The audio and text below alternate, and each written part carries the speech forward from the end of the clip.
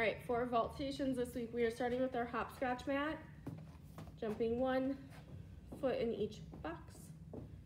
For mini wings, they might jump both feet together and just trying to jump out and back together, and that is totally okay.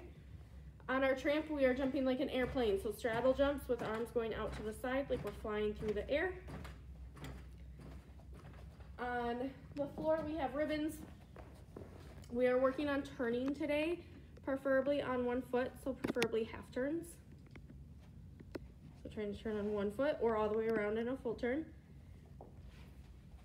Our plyo blocks, we are putting on our rodeo hat and jumping up and down.